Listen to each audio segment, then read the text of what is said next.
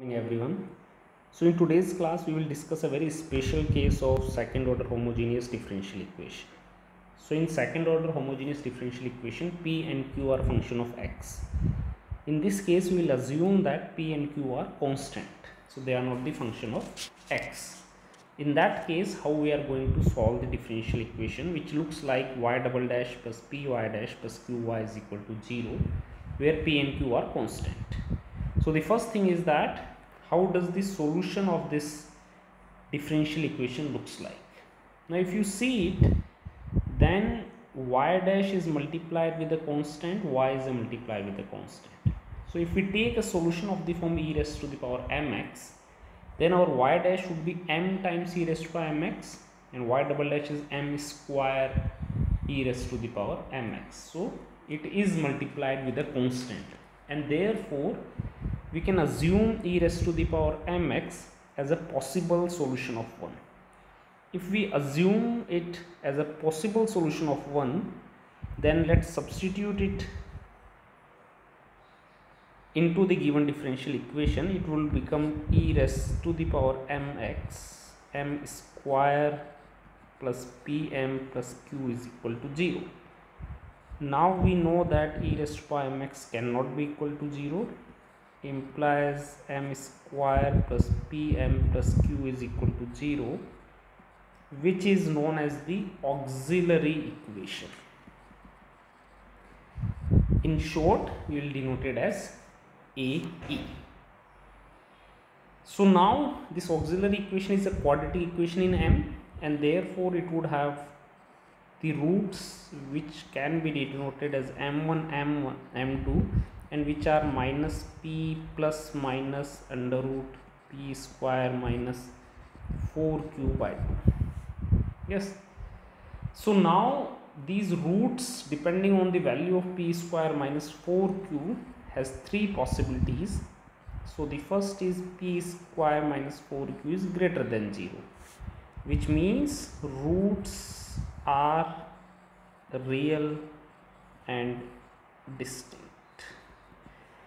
So if roots are real and distinct, therefore the solutions are, so solutions of equation 1 are, it was e raised to the power mx, so now I will say e raised to the power mx and e raised to the power m1x and e raised to the power m2x, and I can say that the general solution is c1 e raised to the power m1x plus c2 e raised to the power m2x.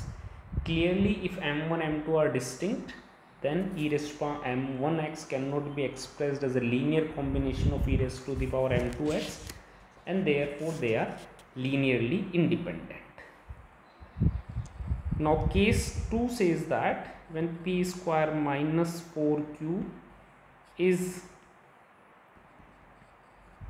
less than 0, in that case we will get the imaginary roots. So imaginary roots means m1 m2 would be a plus minus ib, or you can say that m1 is a plus ib, m2 is a minus ib.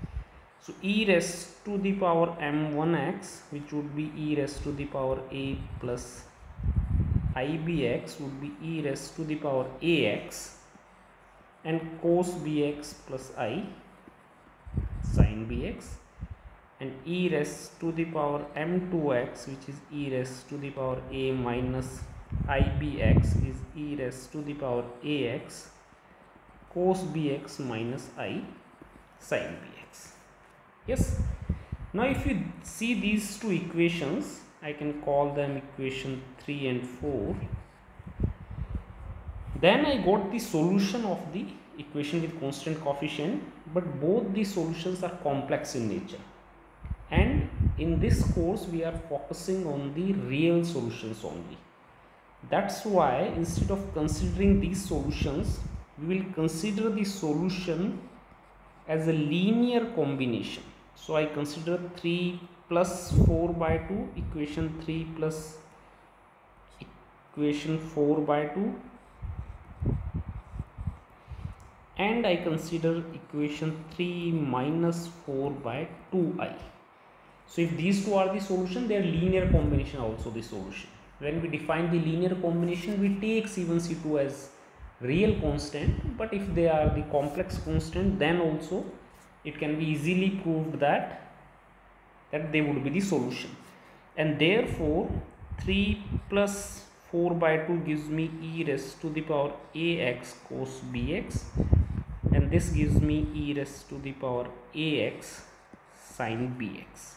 So these are my two solutions which are clearly linearly independent, and therefore in case 2 I can say that yg is e raised to the power ax cos bx plus c1 cos bx plus c2 sin bx.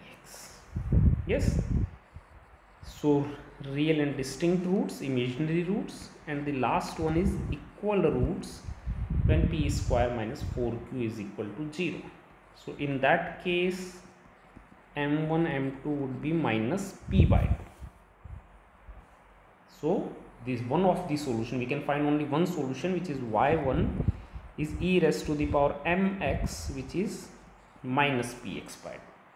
Now the question comes, how do we find the second solution? So in the previous section we just discussed that if one of the solution is known, then the other solution is vy1, where v is 1 by y1 square e raised to the power minus p dx and dx. Yes, now my y1 is e raised to the power minus px by 2. So y1 square is e raised to the power minus px, and here this p is a constant. In general it is a function of x, but the equation which we are considering right now, p and q are constant, and therefore this also becomes e raised to the power minus px dx. So this becomes x e raised to the power minus px by 2, because e raised to power minus px, e raised to power minus px cancels out. It is simply the integration of dx, which is x.